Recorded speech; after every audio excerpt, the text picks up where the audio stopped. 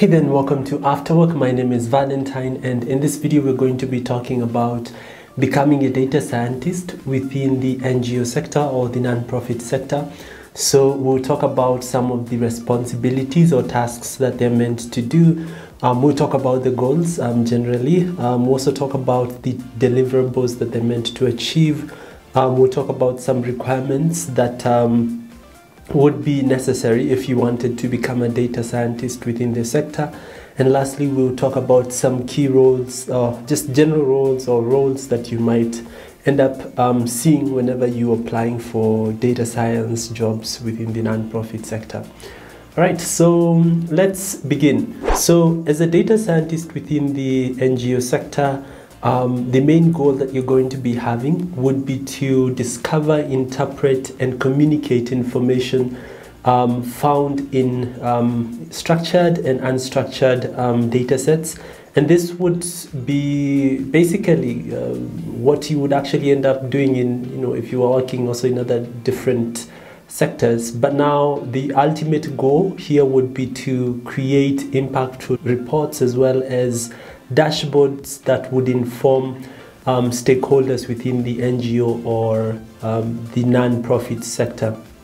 Some of the responsibilities or tasks that you might end up undertaking would be to source, organize, process, and model data.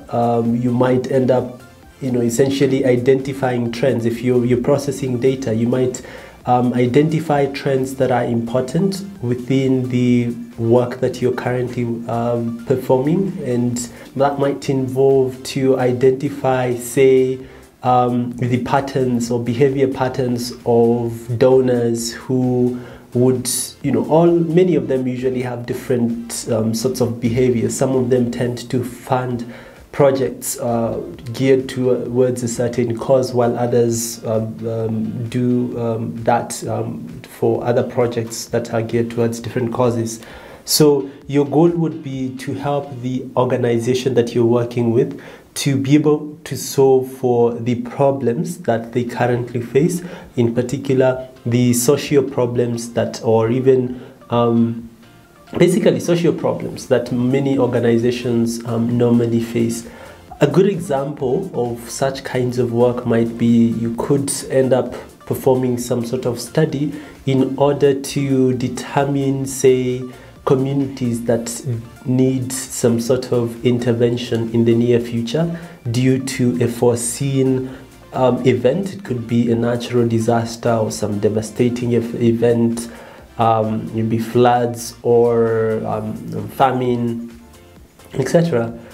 In some other cases, it might be just being able to, as a data scientist, be able to help the organization monitor and be able to organize, administer effective implementation of different solutions for the internal operations of the organizations.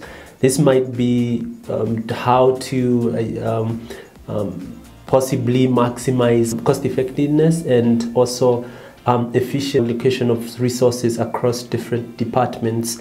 And for many particular data scientists, their work would be to develop, say, dashboards that inform those relevant stakeholders to ensure that whatever that has been foreseen or has been asked by a donor is being implemented.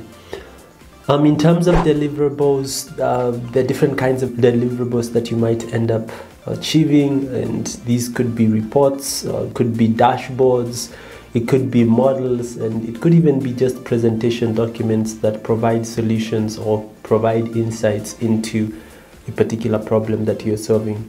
In order to become a data scientist within this sector, you need to have some tertiary requirements, maybe a bachelor's or master's in statistics, mathematics, informatics, or computer science, or a related field.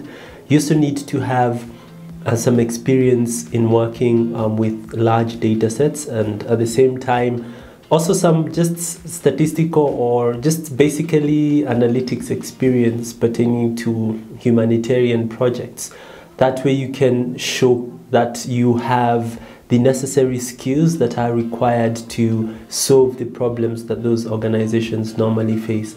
Other general data science skills that you would require are data collection skills, maybe how to collect data from database managed systems. It could be maybe SQL, and also how to work with data collection tools such as Kobo Toolbox or other popular tools that are normally used by NGOs to collect data.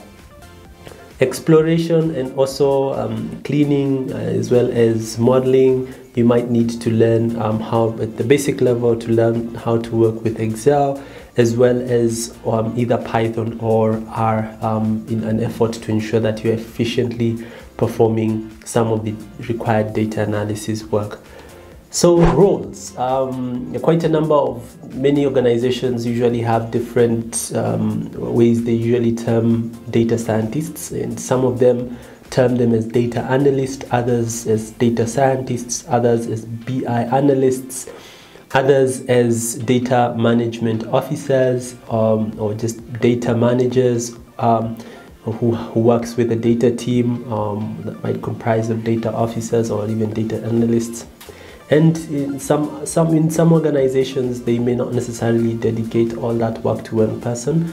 They would divide it or subdivide it across other professionals who might be working towards other aspects of the organization.